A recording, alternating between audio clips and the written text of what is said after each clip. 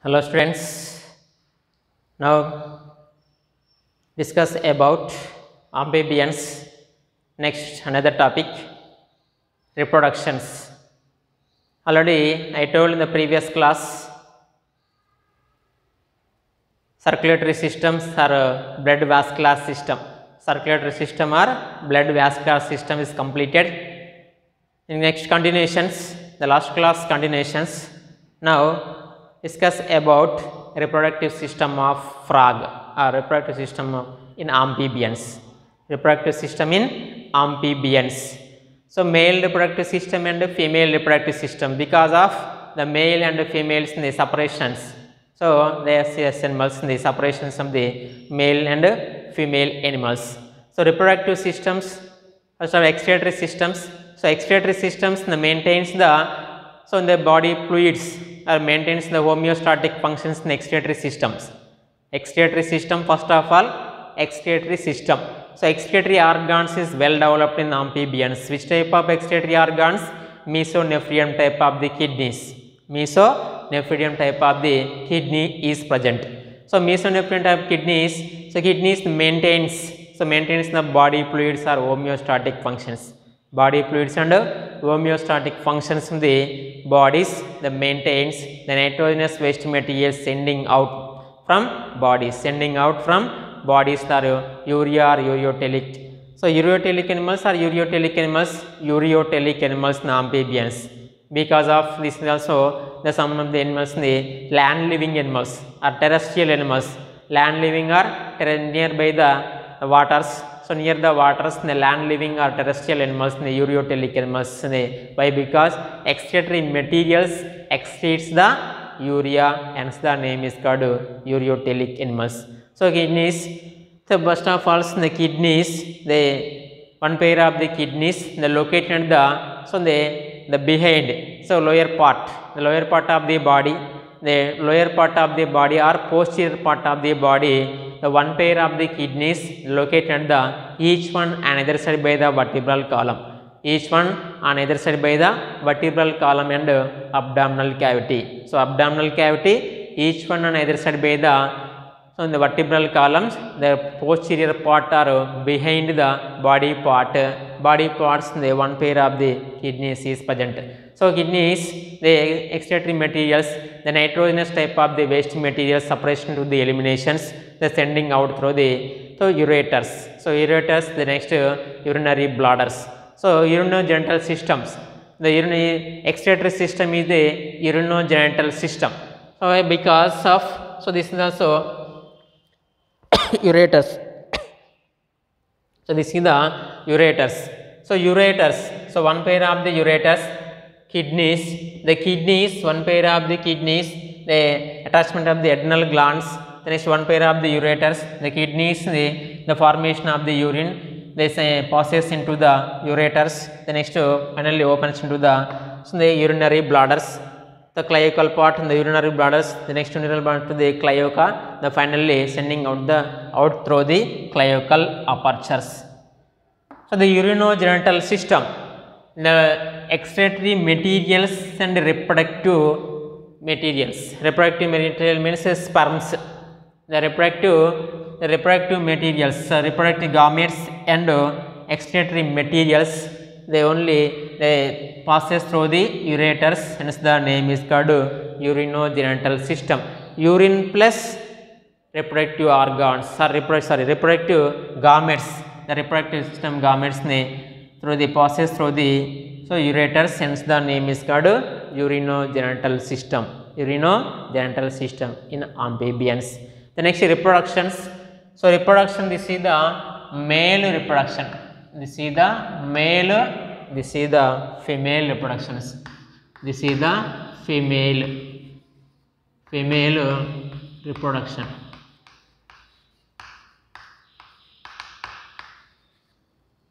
Male reproduction and female reproductions. The male reproduction consisting of testes. One pair of the testes.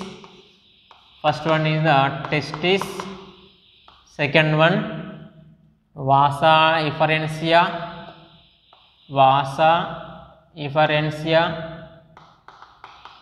vasa efferentia. Next, so ureters, vasa efferentia, ureters and urinary bladders. So this is only male reproductive system consisting of testes and vasa efferentia. The testes attachment with kidneys.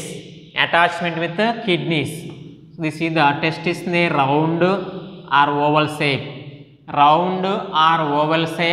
Yellow color. Which color? Yellow color. So yellow color, round or oval shape of the testis, one pair of the testis, attachment with kidneys. This is the kidney, attachment with kidneys. So the testis anterior part attachment with the fat bodies. The anterior part attachment with fat bodies.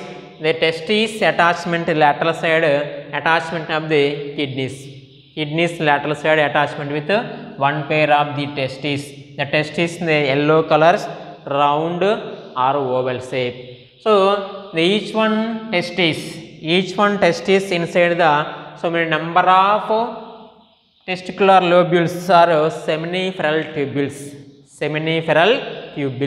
So seminiferal tubules, the sperm mother cells, the seminiferal tubules produces the sperm cells, the spermatogoniums or spermatozoa. The spermatogoniums or spermatozoa, the finally produces the sperm cells.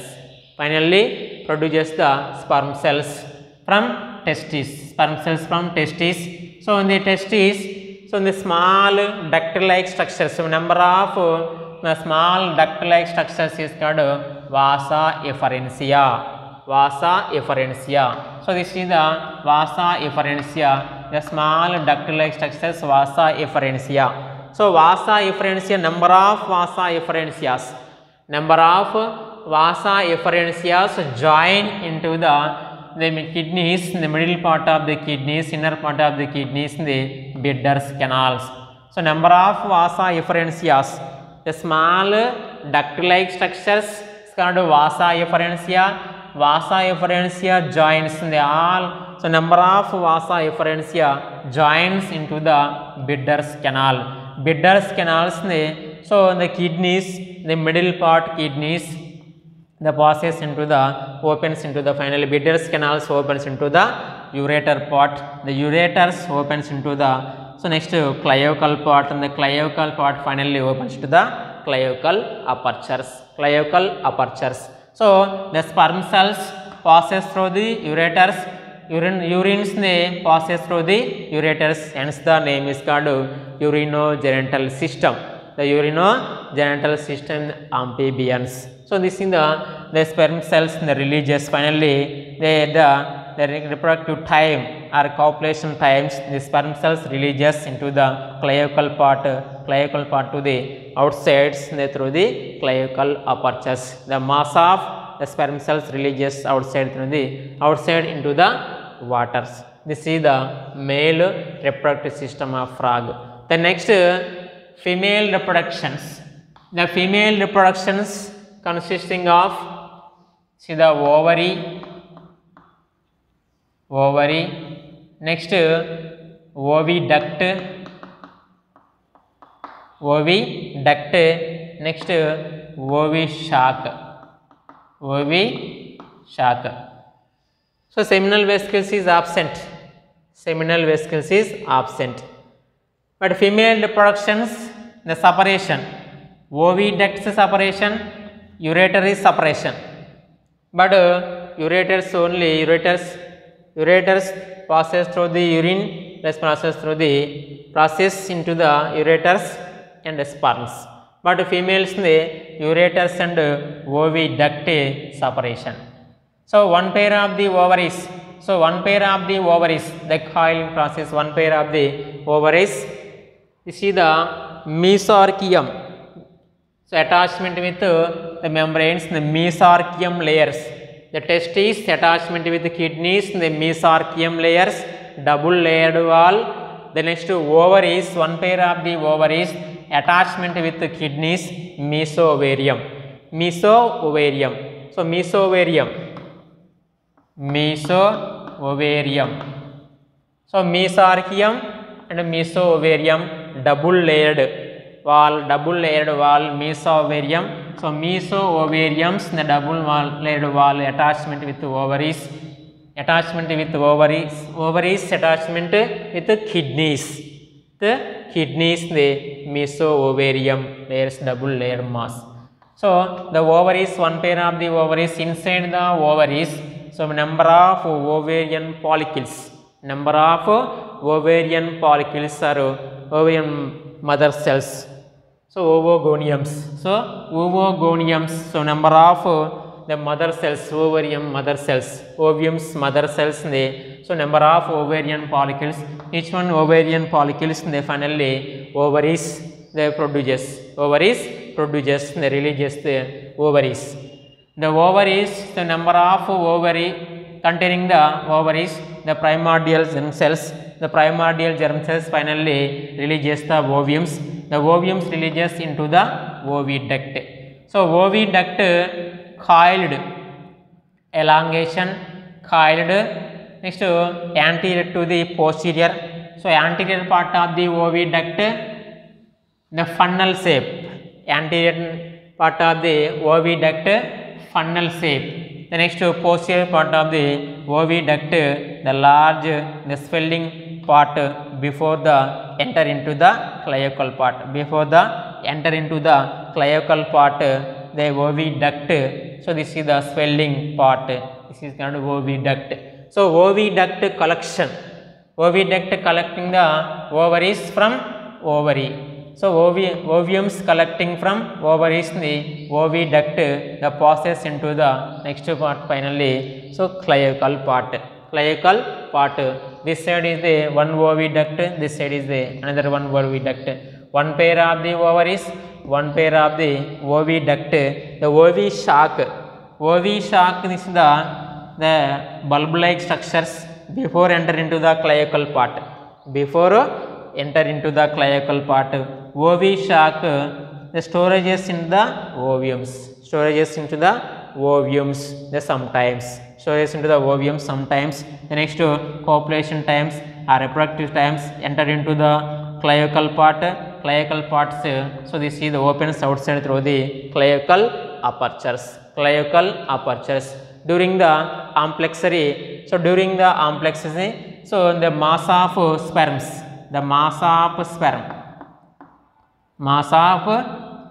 sperm cells, the mass of oviums,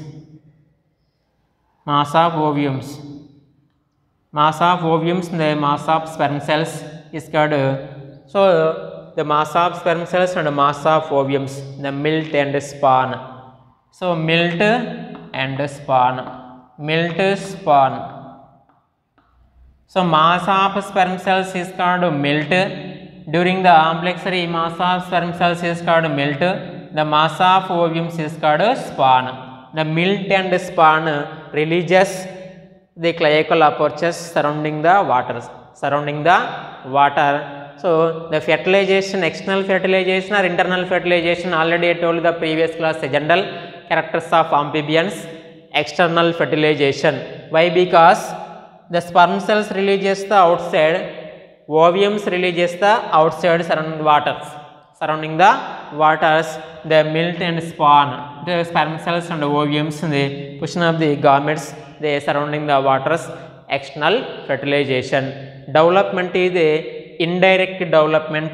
So tadpole larva is present. Indirect development, amphibians, tadpole larva is present. So tadpole larva. So in the tadpole larva similars and resembles. The tadpole larva is the similars and resembles to the fish. Tadpole larva, head, trunk and tail, similars and resembles to the fish, but there is no true fish, because only the larval stages, the frogs, the tail is present, but adult stages, the slowly becoming the tail is absent or slowly they gradually decreases the loss of the tails at adult stage. The loss of tail adult stage of the frogs. So tadpole larva existence of the developmental stages, the indirect development in the amphibians or frogs. So ఆంఫీబియన్స్లో ఇంకొకటి topic ఏం మిగిలిందంటే విసర్జక వ్యవస్థ, ప్రత్యుత్పత్తి వ్యవస్థ ఉన్నది. విసర్జక వ్యవస్థ తీసుకున్నట్లయితే విసర్జక వ్యవస్థ అనేది ఏం చేస్తుంది అంటే దేహం యొక్క సమతా స్థితిని కాపాడుతుంది, హోమియోస్టాటిక్ ఫంక్షన్. ఎందుకంటే మొత్తం మలిన పదార్థాలని దేహం నుంచి బయటికి పంపించి దేహం యొక్క సమతా స్థితిని కాపాడడంలో విసర్జక వ్యవస్థ అనేది పాల్గొనడం జరుగుతుంది. సో మరి దాంతోపాటు ఇక్కడ మరి విసర్జకాంగాలు ఉన్నాయా వీటిలో అంటే విసర్జకాంగాలు ఉన్నాయి. ఏమున్నాయి అంటే మధ్యవృక్క రకానికి మూత్రపిండాలు, ఇదొక మూత్రపిండం, ఇదొక మూత్రపిండం, ఇవి మూత్రపిండాలు. ఈ మూత్రపిండాలు అనేటువంటివి విసర్జకాంగంగా పనిచేస్తాయి. మరి మూత్రపిండాలు ఏం చేస్తాయంటే దేహంలో ఉండేటువంటి నత్రజని సంబంధిత వ్యర్థ పదార్థాలు మొత్తం కూడా వేరు చేసి దేహం నుంచి బయటికి పంపిస్తాయి. సో బయటికి పంపించినప్పుడు ఎలాంటి విసర్జక పదార్థాన్ని విసర్జిస్తాయి ఇవి అంటే యూరియాని విసర్జక పదార్థంగా విసర్జిస్తాయి. కాబట్టి వీటిని యూరియోటెలిక్ జీవులుగా పేర్కొంటారు. ఏ జీవులు అంటారు? యూరియోటెలిక్ జీవులుగా పేర్కొనడం జరుగుతుంటుంది. ఎందుకంటే ఇవి భూమిపైన నివసిస్తాయి, నీటికి దగ్గరగా ఉంటాయి కాబట్టి యూరియోటెలిక్ జీవులుగా పేర్కొనడం జరుగుతుంది. ఈ యొక్క ఆంఫీబియన్స్ జీవులు లేదా ఉభయచర జీవులని తీసుకున్నట్లయితే మరి దీంట్లో విసర్జక పదార్థాలు విసర్జించిన తర్వాత ఇక్కడ నుంచి మూత్రపిండం నుంచి ఎక్కడికి వస్తాయి? మలిన పదార్థాలు యూరియా అంతా కూడా ఎక్కడికి అంటే మూత్రనాళంలోకి చేరవేస్తుంది. ఈ మూత్రనాళం కాస్త మూత్రనాళంలోకి వచ్చినటువంటి మూత్రాన్ని ఎక్కడ చేరవేస్తుందంటే ఇక్కడికి మూత్రాశయంలోకి వచ్చి చేరుతుంది. ఈ మూత్రాశయంలో కొంత సమయం పాటు నిల్వ ఉన్న తర్వాత నెక్స్ట్ మళ్ళీ ఆవస్కరంలోకి వచ్చిన తర్వాత ఆవస్కరం నుంచి ఆవస్కర రంధ్రం ద్వారా బయటికి విడుదలవుతుంది. కానీ ఇక్కడ మూత్రము, విసర్జక పదార్థము మరియు ప్రత్యుత్పత్తి సంబంధించినటువంటి స్పెర్మ్స్ ఏవైతే బీజ కణాలు ఉన్నాయో ఆ బీజ కణాలు కూడా ప్రత్యుత్పత్తి భాగాలు బీజ కణాలు నెక్స్ట్ ఇక్కడ విసర్జక పదార్థాలు రెండు కూడా ఈ యొక్క మూత్రనాళ ద్వారానే మొత్తం విడుదలవుతాయి. కాబట్టి దీన్ని మూత్ర జననేంద్రియ వ్యవస్థగా పేర్కొంటారు. ఎందుకంటే మూత్రము మరియు జనన వ్యవస్థ అంటే ఇక్కడ ఇవన్నీ కూడా జననాంగాలు. అంటే ఇక్కడ ఏంటివి? ఇక్కడ మొత్తం కూడా బీజ కణాలు ప్లస్ మూత్రం రెండు కలిసి ఒకే నాళం ద్వారా విడుదలవుతాయి. కాబట్టి దీన్ని మూత్ర జననేంద్రియ వ్యవస్థగా పేర్కొంటారు. మూత్ర జననేంద్రియ వ్యవస్థగా పేర్కొనడం జరుగుతుంది ఉభయచరాలలో వచ్చేసి. నెక్స్ట్ ఇంకొకటి వ్యవస్థ ఏంటంటే ప్రత్యుత్పత్తి వ్యవస్థ. మరి ప్రత్యుత్పత్తి వ్యవస్థలు రెండు ఉన్నాయి. ఏమున్నాయి ఇక్కడ? పురుష ప్రత్యుత్పత్తి వ్యవస్థ, ఇది స్త్రీ ప్రత్యుత్పత్తి వ్యవస్థ. పురుష ప్రత్యుత్పత్తి వ్యవస్థ తీసుకున్న దీంట్లో ముష్కము మరియు ఇక్కడ శుక్రగ్రాహిక వంటి నిర్మాణాలు ఉన్నాయి. శుక్రవాహికలు లేవు, శుక్రాశయ నిర్మాణాలు కూడా లేవు. మరి కానీ ఇక్కడ దీనిలో వచ్చేసి ముష్కాలు ఎక్కడ ఉన్నాయి అంటే ఒక జత ముష్కాలు వచ్చేసి గుండ్రగా అండాకారంగా పసుపు రంగులో ఉండేటువంటి ముష్కాలు ఎక్కడ అతకబడ్డాయి? ఇక్కడ ద్విస్తరితంగా ఉండేటువంటి మీసార్క్యం అనేటువంటి అంతర్వేషణ పొర చేత అతకబడినాయి.